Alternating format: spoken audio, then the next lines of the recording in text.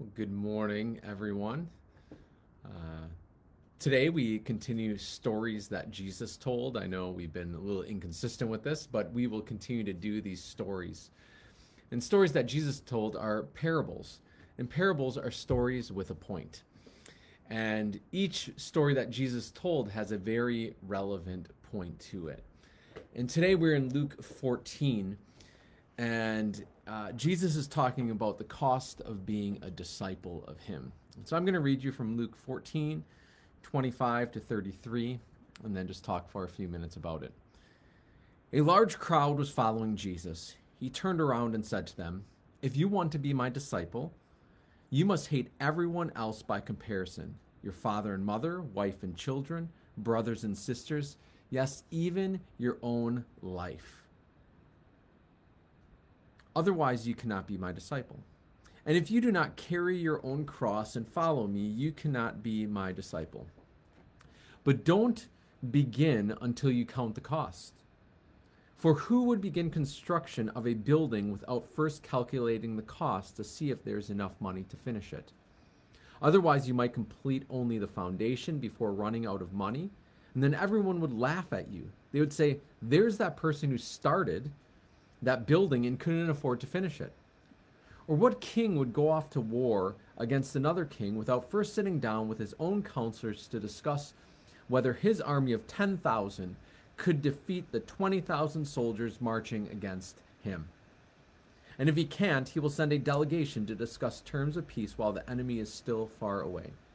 So you cannot become my disciples without giving up everything you own." So I love these teachings of Jesus, and I also don't like them because they're challenging. And I want to, in a sense, skip over some of them that maybe Jesus would give us an easier way to follow him versus the true way. And I love in verse 25 that it says, "A large crowd was following Jesus." So Jesus was not saying this to a few people. He was saying this to a large group of people. And this is a big challenge. And he turned around to this huge group of people. And most times we think that when you get a large following, that you need to, in a sense, tell those followers what they want to hear. But Jesus was not doing that. He was telling them what they needed to hear. And what they needed to hear was that the cost of following Jesus was everything. That it wasn't some things. It wasn't just something to add to your life. It wasn't like, if you buy a car and you decide to add some nice performance parts to it, that Jesus is an upgrade to your life. No, following Jesus is giving up everything. And Jesus compares it and he says, if you want to be my disciples, you must hate everyone else in comparison to me.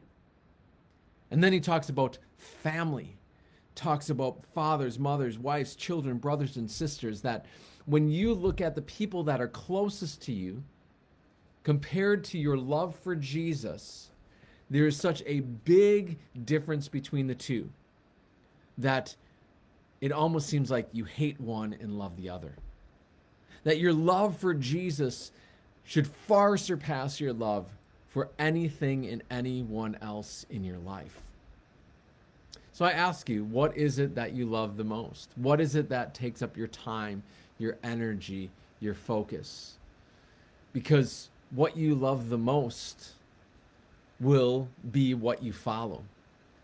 And Jesus is saying, your love for me should make it look like you hate everything else in comparison to how great your love is for me. Then he goes on and he says, consider the cost. Consider the cost of what it means to follow me. Don't take it lightly. Don't just jump on in. Really consider the cost of what it looks like. And I often, when I share Christ with people, I love to see people come to know Christ. And I ask people, would you like to commit your life to Christ today, in this moment? But also, I normally say something along the lines of, do you know what this could cost you? Do you know that you're giving your whole life over to Jesus? That this isn't simply a nice decision, but it is a life-changing decision that alters the rest of your life. And it's something that we shouldn't enter into lightly. And when we receive Jesus into our lives, we are saying in another way that he is taking over our lives. He is the master. He is the ruler. He is the one who's in charge of our lives. We are no longer in control. And so if God asks you to do something, if God tells you to go to someone, if God tells you things that are challenging or uncomfortable to do, we should easily respond and say, okay, you are the one in charge, and this is the cost of following you. But he talks about if somebody's building a house and doesn't finish it, people are going to laugh at them. And people are going to say, that wasn't good planning. And I've seen people start with Jesus and then at some place not continue with Jesus. And usually what somebody will say if somebody abandons their faith or gives up on Jesus is something along those lines of, really? Like, I knew it was just a phase. Or I knew that person wasn't going to take it serious. Or I knew that Jesus really wasn't worth following. Or something like that. And so we have to be aware that our lives actually affect those around us. I know when I first came to Christ, I was super excited in my early 20s. And from that excitement, it just poured over into the lives around them. And I think many people thought it was a phase. But now, 20 years later, I'm still in this phase. Because many times I considered the cost. And I said that Jesus was worth following no matter what. Or as the disciples said, who else has the words of eternal life? I hold on to this life that can only be found in Christ. There's no other life that brings a satisfaction like the one that I found in Christ. And then finally, he talks about two kings going to war, and one king who has less people than the other, and saying, consider the cost. Make sure you know. And then it says, you cannot become my disciple unless you give up everything you own to follow me. And there's a recognition in following Jesus that we are not our own, that we are God's purchased possession, and that everything we have, our life, our breath, our family, our finances, our job, everything is his. And so we have to freely be willing to give it back to him and say, God, I'm simply a steward. I'm simply a manager for you of the things you've given me. And God, may you help me to manage those things well and follow you first and foremost. So I hope today that you take a moment to consider the cost, as Jesus called this whole large group of people to consider the cost of what it means to follow Jesus. And renew that commitment to follow Jesus. It is worth it. Let me pray for us.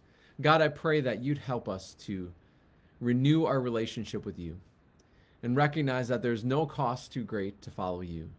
Jesus, you are worth it.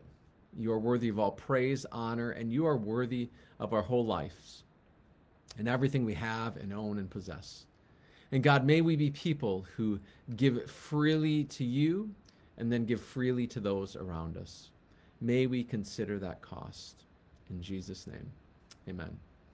Well, thanks for joining, and may God encourage you. I encourage you to share the stories of Jesus with others, to read the stories of Jesus for yourself, and to share your story and listen to other stories, because I believe that stories have the power to change our lives.